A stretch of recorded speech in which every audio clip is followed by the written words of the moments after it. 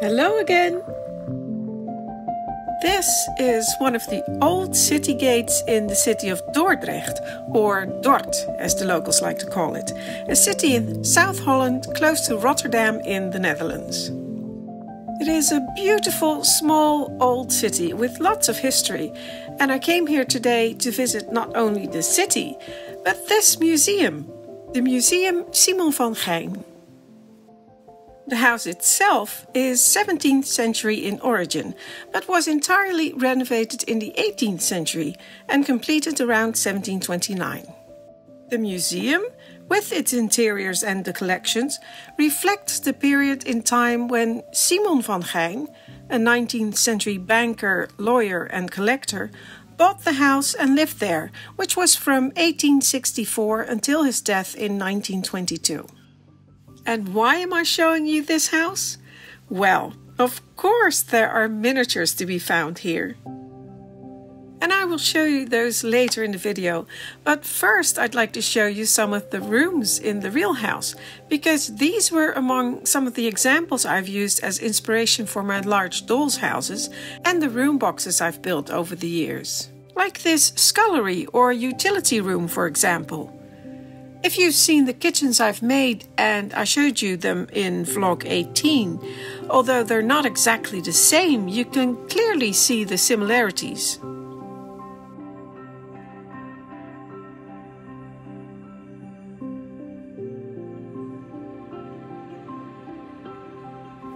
And here is the cooking kitchen, with its two large windows and the tiled walls and all of the copper. Again, it was a source of inspiration. And this time it is somewhat similar to the kitchen in my second canal house.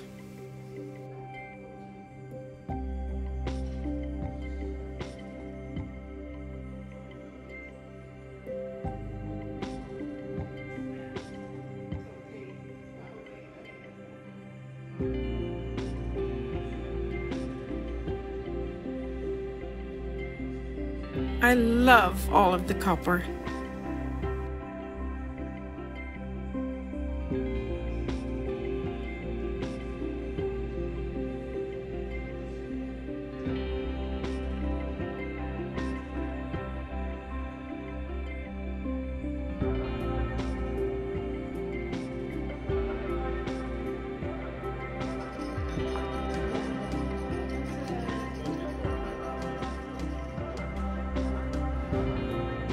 And this contraption, does anyone know what it is? We forgot to ask the museum staff, but we were, thinking about either cheese making or perhaps mouse traps.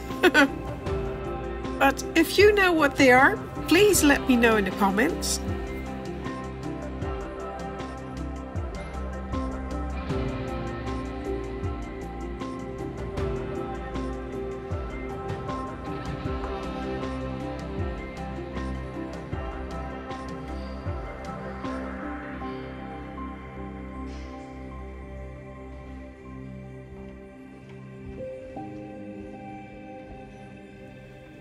To the left of the kitchen there was a little fountain for washing your hands, very common in hallways of old Dutch houses, and someone doing some work on the windows. But there was also this storeroom or pantry, and I love these spaces. So much to discover in there.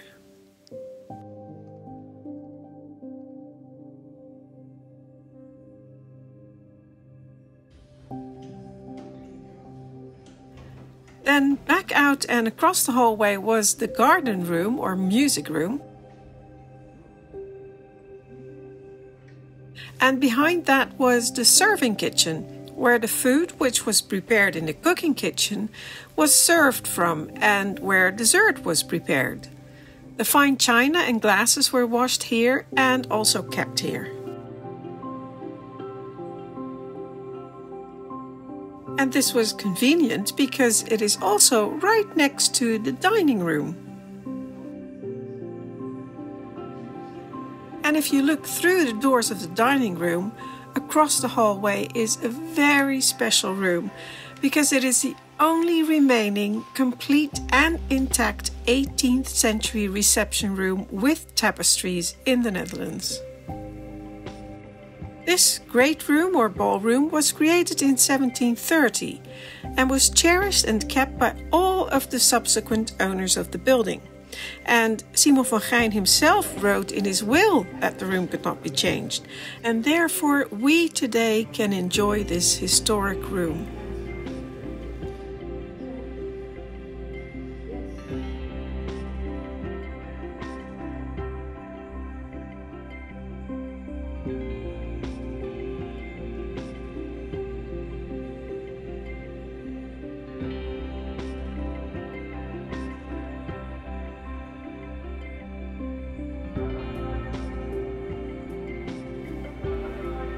Now, there are several other interesting and historically important rooms in this house, but I'm going to skip those and take you to the second floor of the house. Or for you Americans out there, that's the third floor. And there we'll find the laundry attic, which is the room where the freshly washed laundry was dried and folded, pressed and ironed. And again, some of the room boxes I've made in the past were partly based on this room.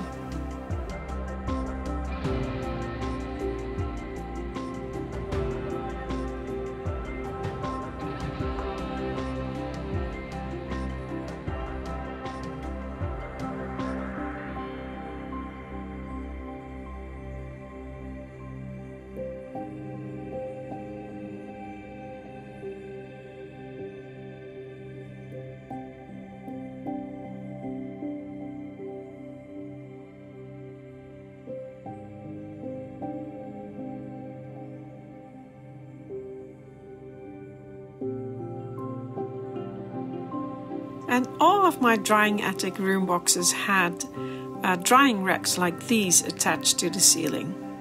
And one of the things I really liked in this room, and I'd never seen before actually, were all of these drying cloths. And they all had different writing on them to specify their use.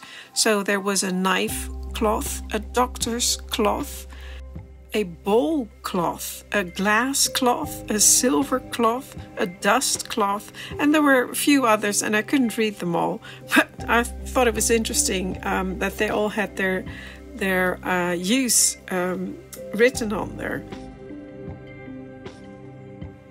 Next to the laundry room was a storeroom, and have you spotted it already? There's a little glimpse of what's in store for us in the attic. No, turn around, it's behind us.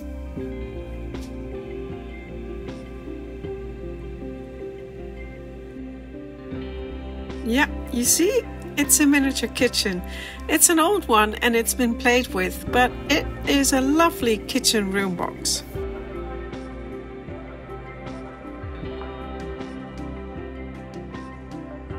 And this was just a little teaser for what was to come, because when I climbed the stairs to the attic, I was surprised by lots of display cases full of dolls and toys and miniature scenes and miniature furniture. There was a lot there, and it was rather wonderful.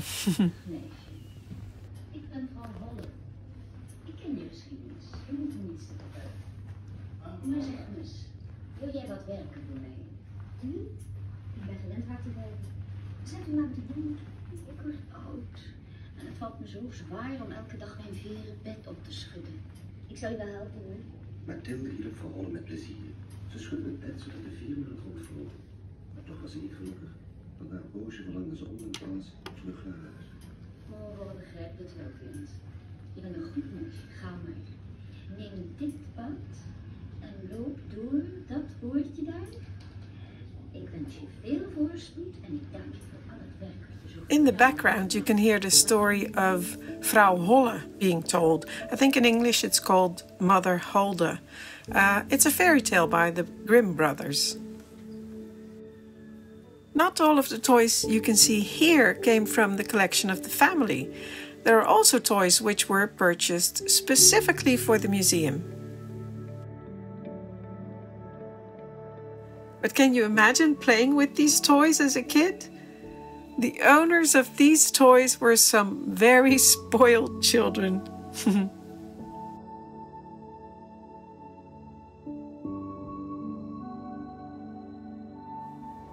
Through the doorway on the other side of the attic were several room boxes on display. Now, I couldn't find information on these room boxes, but judging by the clothes and the furniture, they look 19th century to me. I would say somewhere around 1830 to 1840.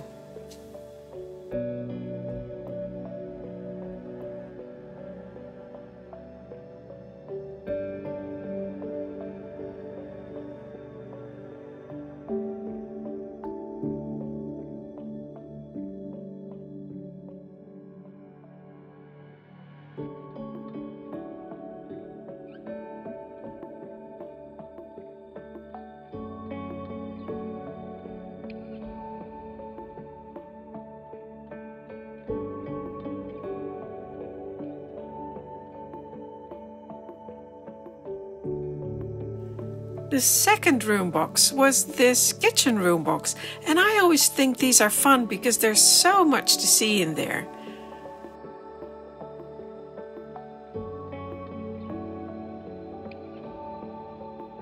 There are tools for decorating butter on the wall. There's a Dutch roasting oven on the floor. There's food on the table and, of course, several copper items to be found here. This little copper item on the wall has a wick in it, so it's probably a little oil lamp. Does anyone know? On the other side of the kitchen, the cook is standing by the sink with some freshly washed dishes, a pestle and mortar, a funnel, a candlestick of course, a green enameled colander and a little nutmeg rasp on the wall. And there are more items to be found on the wall, including some more green enamelware. I do really like these little kitchens. There's always so much there to see.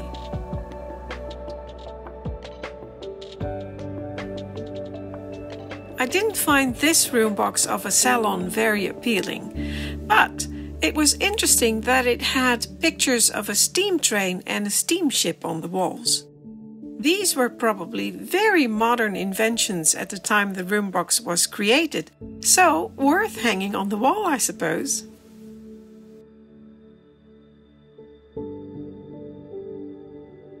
On the left of the attic were several shops on display, like this butcher shop and a shop selling kitchenware, a tobacco, coffee and tea shop,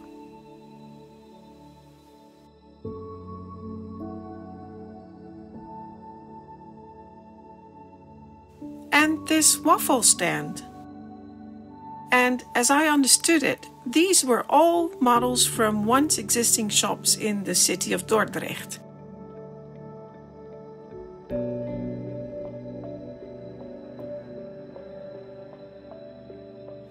There were several other miniature displays, like this one, which reminded me of an art installation. And perhaps it was, or perhaps it was a representation of an attic where old pieces of furniture and other unwanted items had been dumped. I really liked the idea though. The attics are quite dark, and then hidden in a corner under the eaves, there's this sudden surprise. It is the late 18th century doll's house by Agnes Maria Clifford from Amsterdam. This doll's house has 5 rooms: a bedroom, a boudoir or art room, a reception room, a kitchen and a pantry. Agnes started working on this house around 1791, and it looks like she wanted to replicate her Amsterdam canal house in miniature. And this, of course, is the bedroom, or in this case it's the lying-in room, because the lady of the house just had a baby and is still in bed. And I suppose the other 2 dolls are, the one is a wet nurse and the other one, I guess, is a visitor.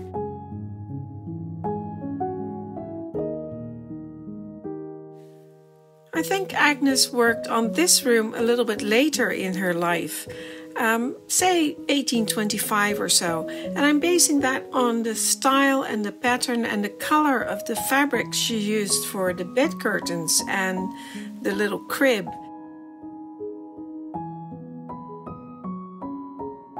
And also the color and the pattern of the dress fabric and the style of the dress and the bonnet that the doll is wearing.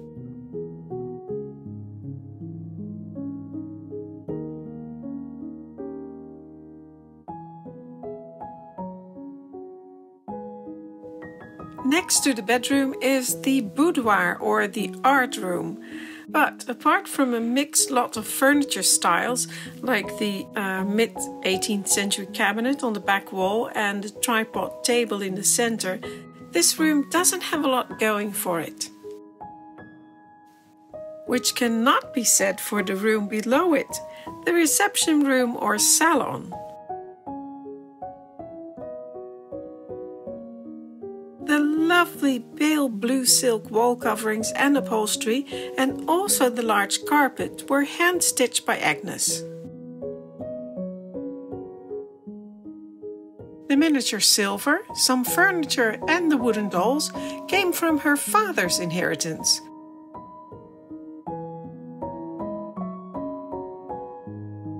And here again, Agnes dressed and wigged all of the dolls in period clothing. The dolls' clothes are very detailed and follow the latest Dutch fashions of 1785 to 1795. Even the hairstyles and the underclothes are detailed correctly.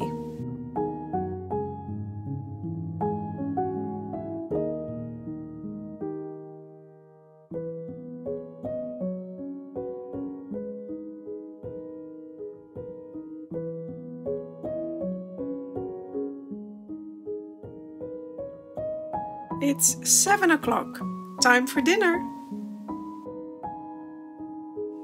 Meanwhile, in the kitchen, the cook and the maid, who are dressed in traditional Dutch clothes, don't seem to be very busy. Maybe they've already prepared the meal for tonight.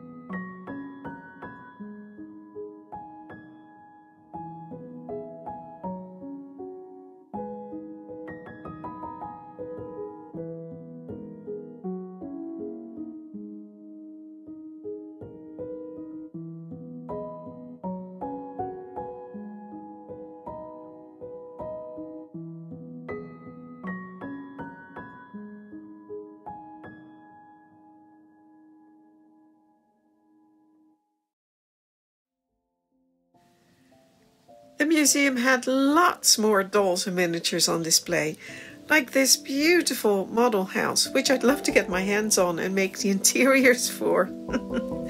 But I was visiting the museum with friends and I spent far too much time up here already, so I stopped filming at this point.